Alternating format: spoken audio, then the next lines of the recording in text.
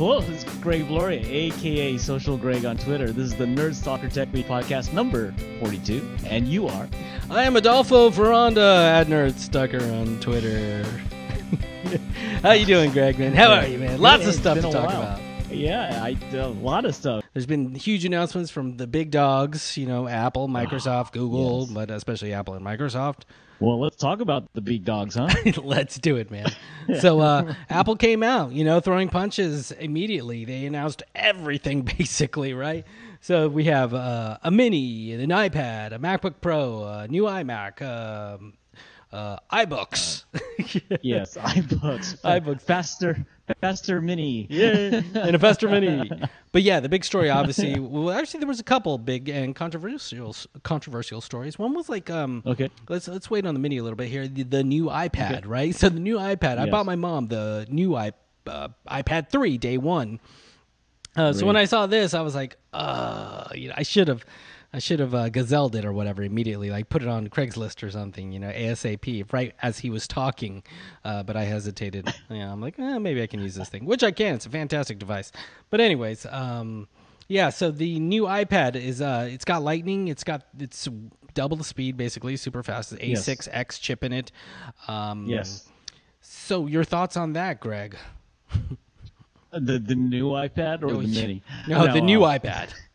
No, iPad. Hey, I think it was interesting that they actually killed the iPad 3 really quickly. I mean, like you said, I think it was 4 or 5 months, maybe. Gosh, yeah, maybe. Yeah, I'm hearing like 6, maybe. I don't know. It doesn't feel like 6 though. Yeah, it's probably 6. Wow. Yeah, I think it was really quick. I don't know. I think that Lightning connector needed to move to the market quickly. Yeah, I suppose. In a way though, I'm a little bit shocked that they're getting flack for this because everyone always raves about the good thing on being on Android is that you have this fast release cycle and all these new revved up things. But that's also a complaint of a lot of people is that they iterate too fast and your device is antiquated by the time you buy it because there's another manufacturer who made some new device. So I'm a little bit surprised at the criticism against Apple on this in a way because I like fast iteration. I want new Apple stuff coming out so we have cool stuff to talk about and new technology and to see them be on par with other devices, Oh, and we don't, if it's a wireless device, I mean, on wireless, we don't have to wait for our 2-year damn contract to run out, right? Yeah.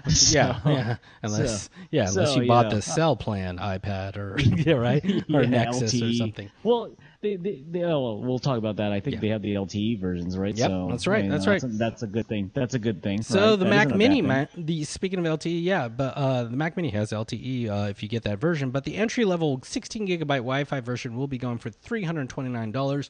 A lot of people were shocked about that price. They thought they would try to be a little more aggressive and meet that $199 price point of like the Kindle, Fire, the Nexus 7, I believe. I don't know. Yeah. As someone said to me, I heard iMore say that they had an 8-gigabyte version they were thinking about rolling out at that price point that they decided not to. And I sort of came to this realization, I think, way late to the game because everyone has that. Once you're sort of within an ecosystem, once you're committed to iOS and you buy apps and you go through iTunes for your music and blah, blah, blah, that it almost doesn't matter on the device and the manufacturer anymore. You're within them, so you're within the Apple world. And I think with Android, it's the same sort of thing. You're using Google Play probably for all your stuff, your music, and et cetera, et cetera. Although you have tons of manufacturers options, it's all Android, right? It's all Android, right? And then you have Amazon, who basically forked Android, but it's really just sort of like a consumer device to buy stuff from the Amazon store.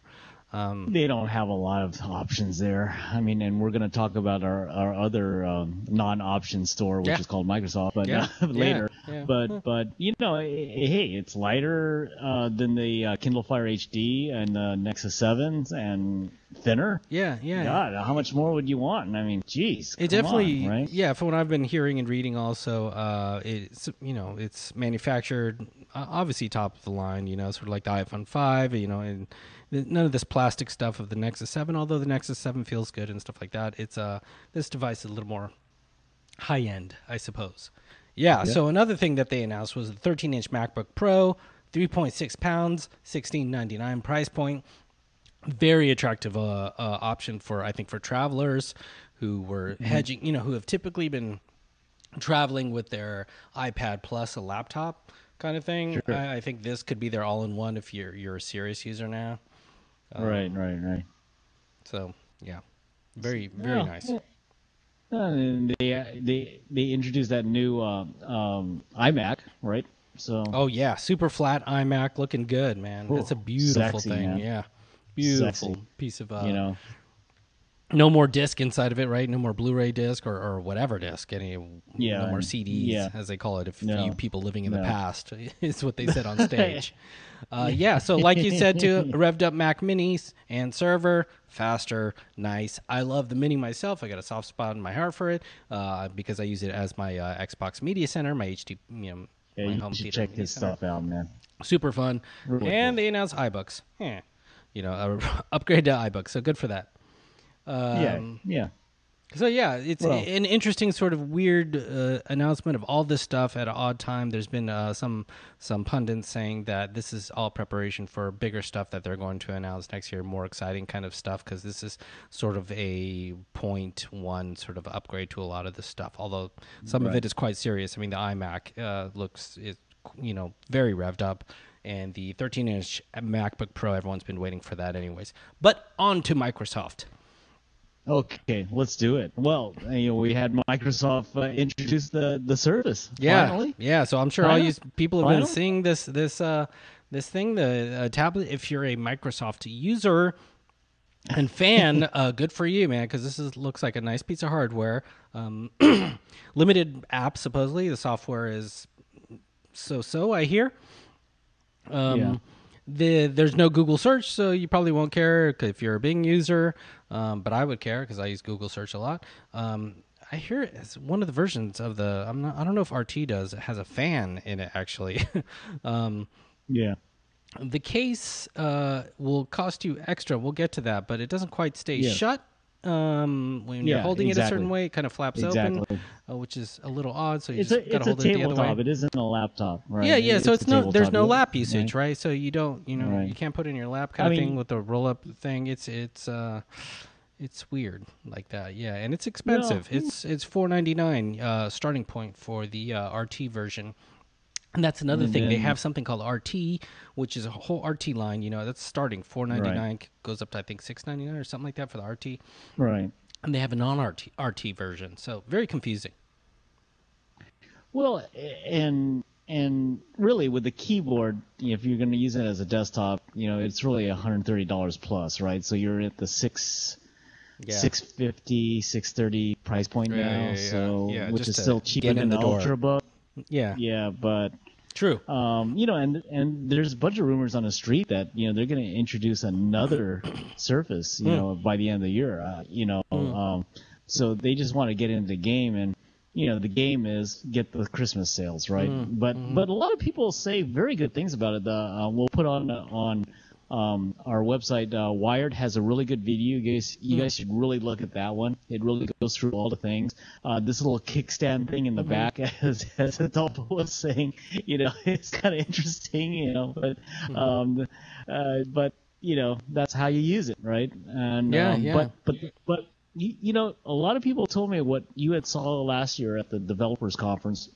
The swiping is really nice. Yeah, that is quite nice. Really yeah, smooth. Like I said, if you're an Outlook user, you're going to love this type of thing. If you're a Bing user, you're going to love this. If you're an IE, Internet Explorer user, you're going to love this thing. If you're not those things, then, this all goes back to you're kind of stuck in your ecosystem kind of thing. The best Google experience tends to be on Android. The best Apple experience tends to be on Apple type of stuff. And now Microsoft has its answer as well. And in distant... Well, actually, the third place I would actually give that to Amazon at this point. But yeah, the other big news is Windows 8, man. So Windows 8 was announced. They're selling it for $70 for the operating system. Already hearing everyone complain about not being able to find the start menu and this and that. That they need to learn. Not all applications on Windows 8 are going to work on your Surface. Also, RT. You should be aware of that. So your desktop version of Outlook or whatever, Excel, will not work on your RT version of Excel, and et cetera, et cetera. Yeah, so this one comes from Dan Graziano of Boy Genius Reports. Nokia on Tuesday announced that it'll be issuing a new batch of convertible bonds that it hopes will generate 750 million euros, or roughly $980 million. The once dominant cell phone vendor has posted a loss in 6 consecutive quarters, man, not good, and continues to burn through its cash reserves. Nokia Executive Vice President and CFO says that the company's actions have been designed to further strengthen our financial position, blah, blah, blah, current attractive long-term opportunities, blah, blah. The net proceeds generated from the bonds, which are set to become Nokia shares in 2017, will assist the company in managing its capital structure and help it proactively address its upcoming debt while preserving existing assets. So, they're taking a loan is essentially what they're doing. They're mortgaging themselves. And, this is not good. This is they're betting the farm now. Yeah. So this is blood. This is blood in the water, really, is what this is. Yeah. Well, you think they're going to get bought? I mean, you think Microsoft is going to bite the bullet and buy them, or what do you think? I don't think. I don't think they have an option. I think that is their only option. Actually, is to just flat out take over and start manufacturing their own phones. How the other manufacturers will take that, we'll see. I expect to see multiple manufacturers coming out with Surface-type devices and phones, Windows Phone devices as well. I mean, but they're already doing that with Android, so a tough proposition. Well, so, Greg, next story, man. French media. What's this about? Well, the French seem to have an appetite for regulating the internet, as you know, and going after Google in particular. So this is from Joe Mullen of ARS Technica. Thank you for that. So a new proposed law in France would force Google to make payments when French media show up in news searches. Can you believe that? Oh. And it's it was kind of interesting, actually. I thought that's why I wanted to bring it up. And Google responded to him that, we can't accept this. Are you crazy? And basically what they said was, okay, you guys passed the law. We'll remove all the media from all our searches. Whoa. Isn't that? And so there's this interesting power play going on here in France, and the French government, they're not going to take crap from Google either, so that, because they're being held up. But the law is that, like I said, they're thinking of passing a law that will, for every time Google uses a media content in their search engine, they owe that person who they got the content from a certain amount of money by clicks or whatever you want to call it.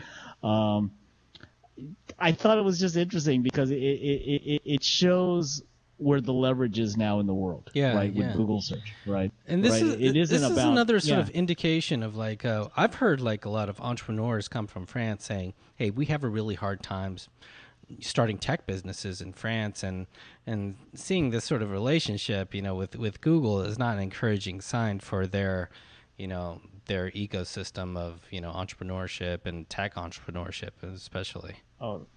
The French are going to do everything by themselves now, right? And so it's going to be, okay, we're going to have our own search engine. Yeah. We're going to have this other one. I mean, if they pass that law, I mean, it doesn't really, it applies not only to Google, but it's Bing, anyone who has a search engine, right? So it isn't just Google. Google's the biggest. Yeah. It isn't a Google law they're passing. It's just whoever does search and they use their content. And I think it's crazy, and I think back in 2007, this article goes on to say that Google already has a licensing deal with a French press agency, right after that agency filed a lawsuit because Google used snippets violating their copyright. They said so. This is interesting, right? I mean, in this country we seem to not really worry about that too much, but this is really, again, another, like a Microsoft story earlier, it's a Hail Mary pass, right? Because, all these traditional media agencies are losing money, out the yin-yang. Yeah. So they're trying to figure out how to get any money, and neuter the people who have the power, which is Google, right? Yeah, yeah. So, well, let's go on to your next story. Uber co-founder Garrett Camp's Black Jet is Uber for private planes. Yeah, so thanks to All Things D. Liz Gaines for this story. Black Jet launches today, a way to book seats on other people's private jets. If it sounds like the black car service Uber for planes, that's exactly what it is what Liz Gaines says. The company from Uber co-founder Garrett Camp, who's leading product development and is the lead investor in a funding round worth the single-digit millions. Along with Camp, Uber investor Shervin Preshvin and a lot of celebrities like Ashton Kutcher, Madonna, Will Smith's entertainment company, and 15 other Silicon Valley rock star whatever VCs. Blackjet isn't the first startup to try to democratize private air travel. I was going to say, this isn't the first time. I've seen other startups try that are doing this. Another one currently in the market with venture funding is called Surf Air. And in fact, the Camp-backed company evolved out of a previous startup known as Green Jets. It actually still has the same CEO, a longtime aviation guy named Dean Roshan. Blackjet wants to appeal to people who are sick of commercial air travel's delays and hassles and are willing to pay to escape the security lines and crying babies. The company won't own its own planes, but will help match pilots and passengers a la Uber. This sounds like a good idea. This is probably out of our price point at this point, Greg, but it's out there for you people. Who I don't think we're gonna to do that. Maybe with private planes we create an Airbnb, huh? I want a plane full of screaming babies. Airlines. That's what I want. Yeah. Oh man, that's so funny they mentioned that. Oh gosh. Well, God, it just makes sense. I mean, utilization is the key, right? Yeah. Anything that that's requires true. Yeah, excess capacity. Right? So same. Yeah. That's the whole concept. And not a bad business model. Speed round. I love speed round. Okay, you're first up, my friend. So Waze boosted its market share to 10% of U.S. iPhone users from 7%. That sounds small, but of all U.S. iPhone users, that's a lot of people. Waze said last month that it had 26 million users, up from 10 million at the beginning of the year. Apple even has a relationship with the company, presumably for feeding data into the main Maps app. That's what I've heard too, but neither company has disclosed the nature of that partnership. Immediately after Apple released and then apologized for its Maps app, try to say that quickly, Maps app. Waze said its daily downloads jumped from 70,000 per day to 100,000 downloads per day. Whoa. It looks like more than a few of these new users are actually sticking around, me being one of them. I've been a proponent of Waze for some time now. Oh, absolutely. We saw them present at SF New Tech. I prefer it over since day one. Even on Android, I used Waze. It's my GPS of choice. Well, Amazon pushes Kindle to kindergarten kids in the U.S. So, Amazon is hoping for a slice of the educational market, says Addie Dugdale of Fast Company. Yep. So on October 17th, Amazon unveiled Whispercast, a service that allows organizations such as businesses and schools to manage numerous Kindles from one online location. Oh, nice. So I thought that was kind of cool, but with the announcement of the iPad Mini, I wonder if they took the air out of that balloon. But I think that was kind of an interesting thing. If you go to their website, whispercast.amazon.com, you'll get all the features that this new thing has. With Whispercast, Amazon. Manage your Kindles, distribute Kindle content from one place. It has some interesting features, So if you want to bring Kindle to your classroom, here's a way to do it. Cool. Manage it from one place. So, okay, let's go. Yeah, so get a copy of the web. So thanks to an entire copy of the web, So Boing Boing, Cory Doctorow actually said, this is actually available. Want 80 terabytes of web crawl? The Internet Archive will give you a copy of the web for research purposes. Quote, we would like to experiment with offering access to one of our crawls from 2011. with about 80 terabytes of work files containing captures of about 2.7 billion URIs, or web pages, if you want to call them that. The files contain text and media that we were able to capture, including images, flash, videos, etc. So a very interesting option for those of you that are interested in this kind of stuff. This could be a really cool big data type of experiment. You know, if you're one of those Hadoop types or something, or hypertable types, really interesting proposition here. Thank you, Internet Archive. Wow. Appreciate that. Did you know that October is National Cybersecurity Awareness Month? You didn't know that, did you? It's not Oktoberfest. So this comes from Julie Cohn from Entrepreneur Magazine, believe it or not. And so you know, FCC has issued an update to, which I didn't know about, called the Small Biz Cyber Planner. Yeah. Very nice. The planner was created last year as a free online resource for small business owners who want to beef up their security against cyber attacks. I thought it was really kind of cool. Yeah, it's a nice option. Using a tool, you know, the business owners can create and download cybersecurity plans tailored to their company. So they answer roughly about a dozen questions from like, does your business use credit cards to does your business have a public website? And then, you know, based on those questions, they generate, you know, some custom guide for you. So I thought that was kind of cool to mention on our speed round. Yeah, that's great, because small businesses, they typically don't think about security, you know, when you're just starting an online presence. And so it's totally low-hanging fruit for, you know, for these hackers and stuff like that to get that type of information. They're moving away from enterprise type of hacking now, you know, since enterprises and big companies seem to be securing more and more and more. So yeah, these small businesses are you know, ripe for the taking. So good for the FCC. Yeah. Tip time.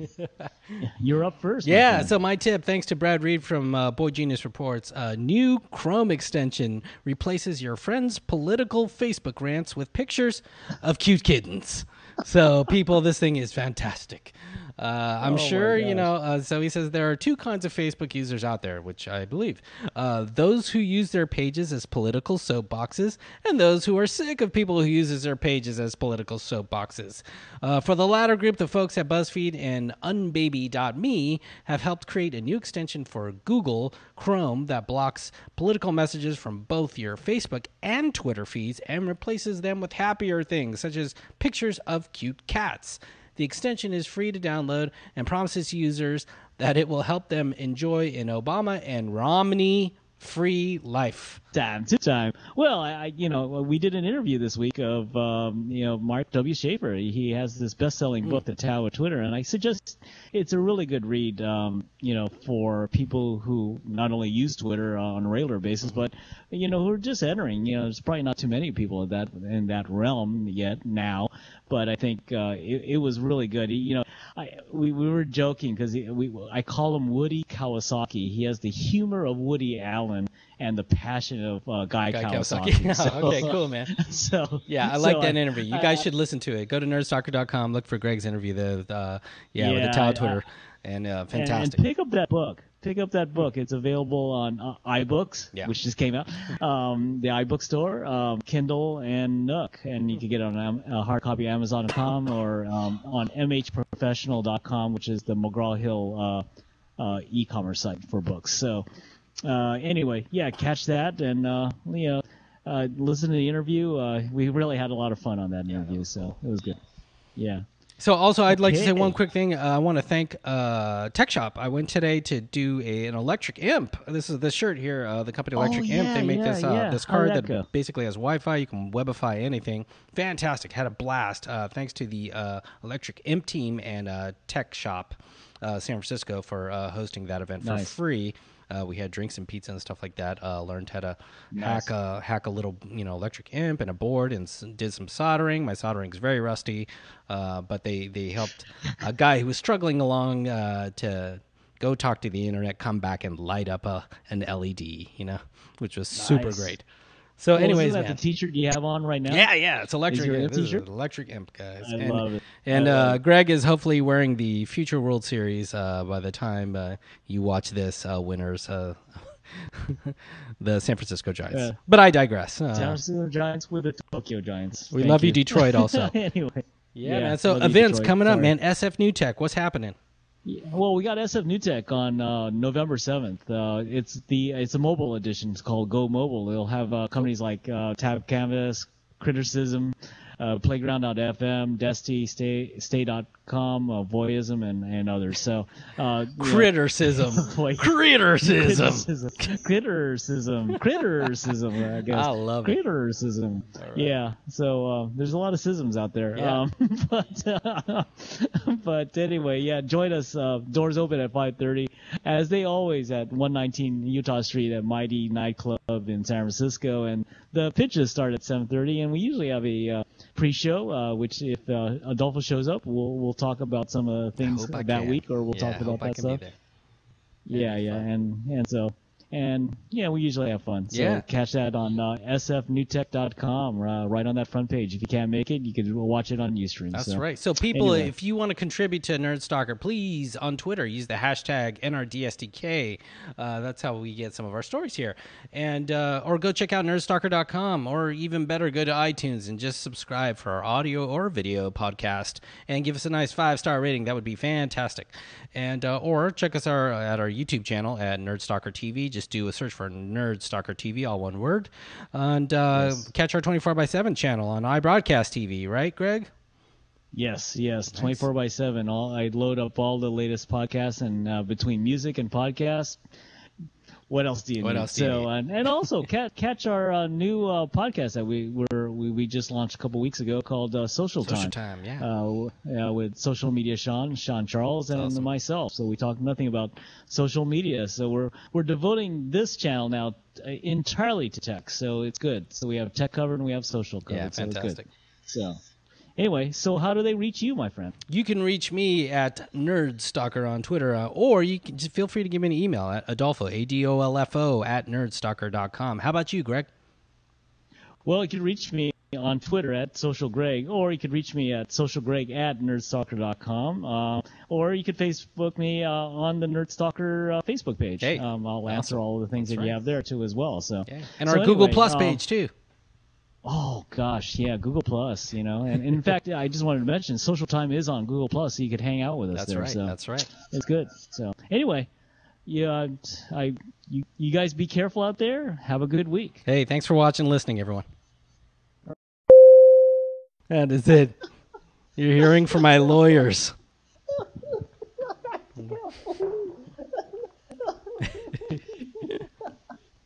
Oh, Greg. Luckily, we weren't very good at that run. Oh, man. All right, wake up.